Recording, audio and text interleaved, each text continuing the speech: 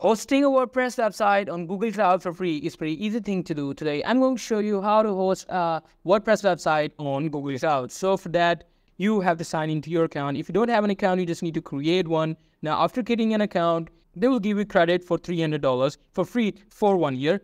Now, as you guys can see, I'm at the home page. Now I'm going to click on this Google Cloud and it will take me to this page.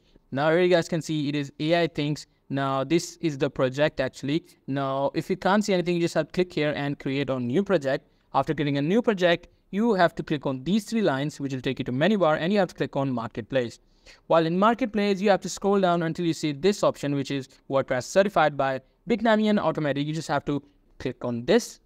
You simply have to set up the computer you want. Just be careful. The CPU, the RAM, everything depends upon your price.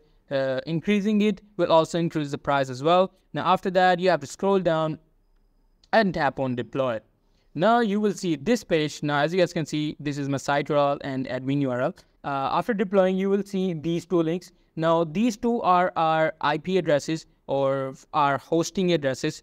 Now there's a problem. These links are not static. So what you have to do is you have to make them static. So for that, you have to click on these 3 lines and it will take you to menu bar. You have to click on computer engine and then VM instances. Now in VM instances, you will see this page, or if you have multiple websites, you will see all of these websites here. You just have to go to your website and then you will see this page. You have to scroll down until you see this edit network interface. You just have to add network and you just have to add the IP address.